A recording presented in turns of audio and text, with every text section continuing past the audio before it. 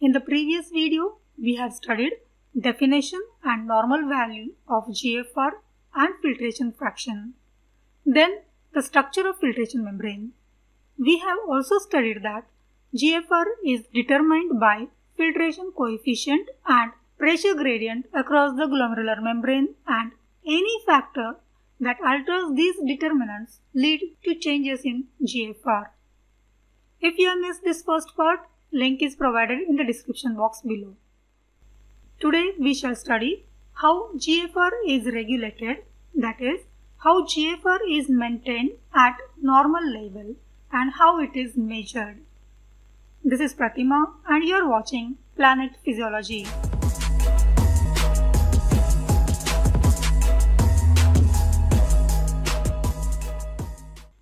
Okay, let's start with the regulation of glomerular filtration rate.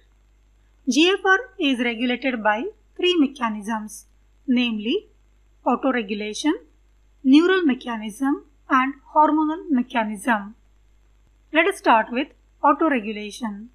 Autoregulation of GFR is the most important mechanism by which GFR is maintained. It is defined as maintenance of constant GFR in spite of wide variations in mean arterial pressure. Mean pressure may vary between 80 and 180 mm of mercury, but GFR is maintained at its normal value of 125 ml per minute. This is achieved by two processes, myogenic mechanism and tubuloglomerular feedback mechanism. Myogenic mechanism is due to property of vascular smooth muscles to show reflex contraction in response to stretch. Let us understand this with the help of diagram. Let's assume that this is the afferent arteriole with some initial diameter. Increase in blood pressure causes vascular smooth muscles to stretch and leads to increase in diameter and hence the blood flow. This stretch on the smooth muscles initiate their reflex contraction. As represented by these white arrows, the vessel has contracted back to its original diameter. This leads to return of blood flow to original value. Thus, by regulating renal blood flow, GFR is maintained constant in spite of variations in systemic blood pressure. The second mechanism of autoregulation of GFR is tubuloglomerular feedback. As the name suggests, sensor for this feedback is renal tubule and effector organ is glomerulus. So, this feedback operates at the level of JG apparatus, where sensor is macula densa. Macula densa cells possess 1 sodium, 1 potassium, 2 chloride co-transporters in their apical membranes, which allow them to detect changes in the NaCl concentration in the filtrate that reaches the distal tubule. Macula densa initiates signals that act on afferent and efferent arterioles to modulate filtration by the glomerular capillaries. Thus, tubuloglomerular feedback maintains filtrate load delivered to the distal tubules by regulating GFR. Let us study this mechanism in detail. Whenever blood pressure increases, it leads to increase in GFR. Now, the filtrate passes rapidly through the proximal tubule and loop of Henle. Hence, the filtrate that reaches the macula densa contains greater quantities of NaCl. As a result, more amount of sodium chloride enters macula densa through sodium-potassium chloride co-transporters.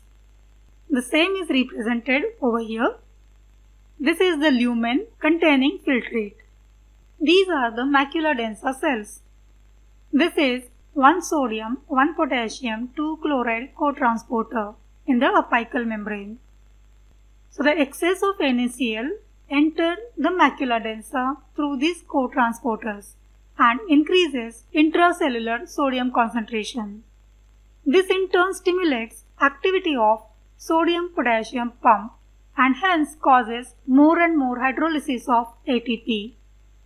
ATPs are ultimately converted to adenosine and adenosine production increases. This adenosine diffuses out from the basolateral surface of the macula densa and acts on A1 receptors in autocrine manner to release calcium ions. Calcium ions act on smooth muscles of afferent arterioles, leading to their constriction and hence reduction in glomerular blood flow and hence the GFR. The mechanism which I have told here is as described in Ganong's Review of Medical Physiology 23rd edition. But there are some other views also regarding production of adenosine and its action to produce vasoconstriction of afferent arterioles. Stimulation of macula densa also decreases renin secretion from JG cells, and most probably this mechanism acts through nitric oxide. As a result of decrease in renin secretion, production of angiotensin II decreases. Lack of angiotensin II causes efferent arteriolar dilatation. This reduces hydrostatic pressure in the glomerular capillaries and hence the GFR. Increase in GFR also increases oncotic pressure of the blood in the efferent arterioles because more and more plasma is getting filtered, so proteins in the blood get concentrated, so colloidal osmotic pressure increases. As this blood containing high oncotic pressure reaches the peritubular capillaries, this promotes absorption of water as well as solute from the renal tubules. This mechanism is known as glomerulotubular balance. It maintains constant proportion of solute reabsorption and hence their delivery to the distal tubules.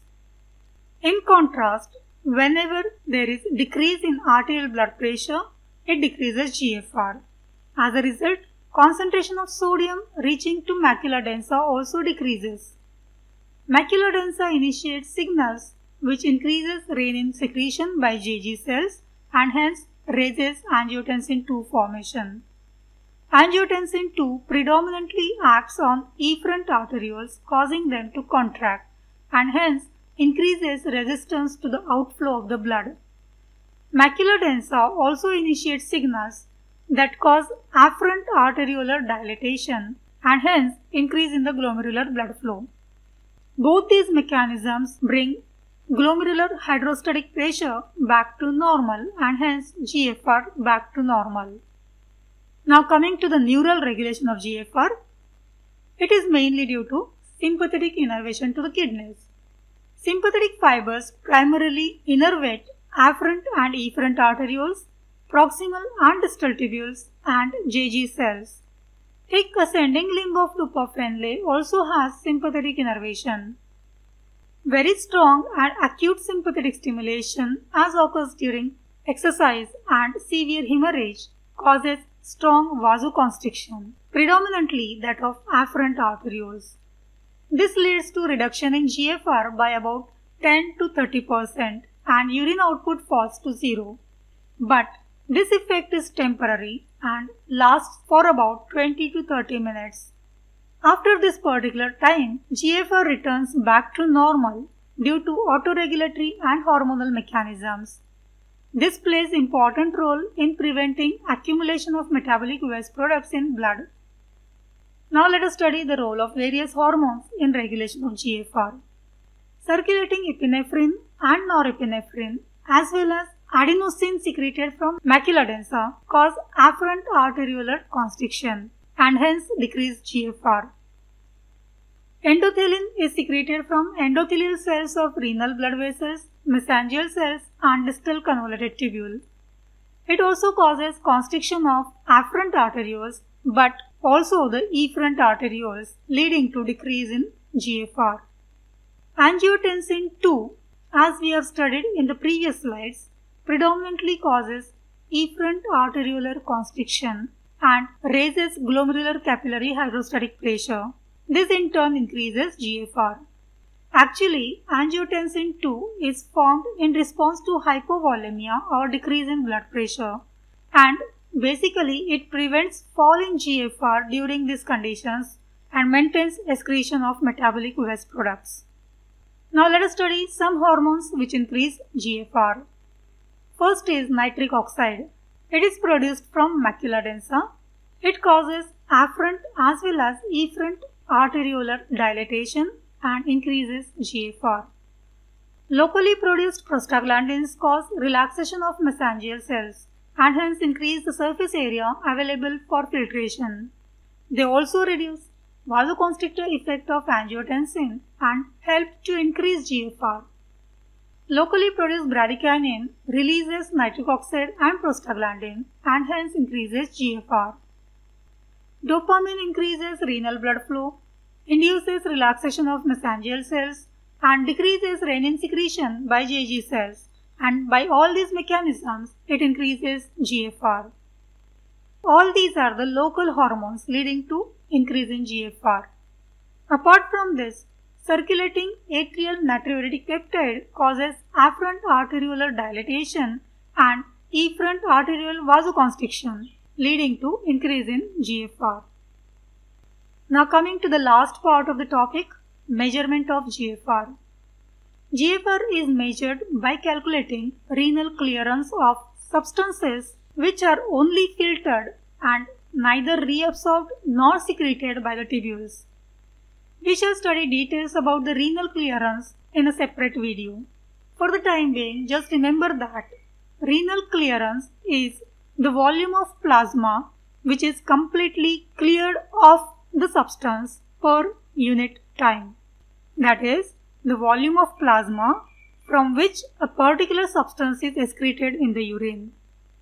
The ideal substance for GFR measurement is inulin because it is freely filtered and not at all processed by the renal tubules.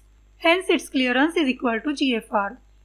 Inulin is fructose polymer with molecular weight of 5200. It is non-toxic and not metabolized in the body. Let us study the procedure in brief.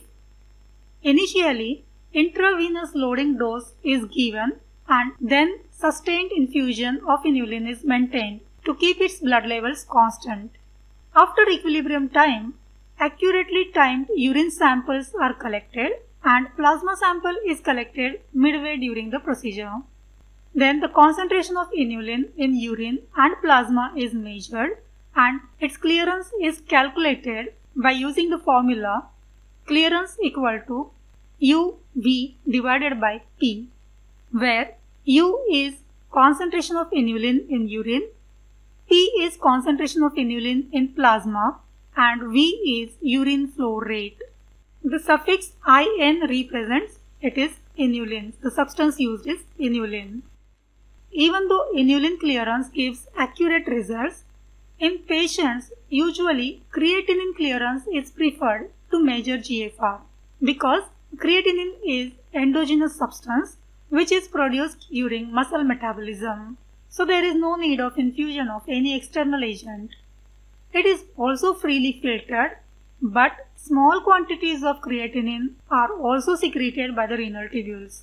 So urine concentration of creatinine is little higher, but the measurement technique which detects creatinine in plasma also measures small quantity of other plasma constituents and hence its plasma concentration is also little higher.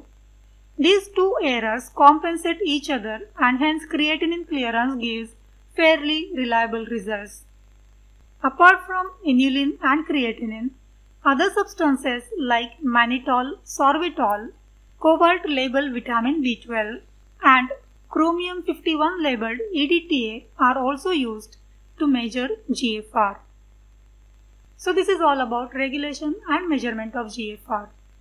Thanks for watching and see you in the next video. If you enjoy my presentations, press the like button and share it with your friends. For more such videos, subscribe my channel and click the bell icon. Thank you for watching and see you in the next video.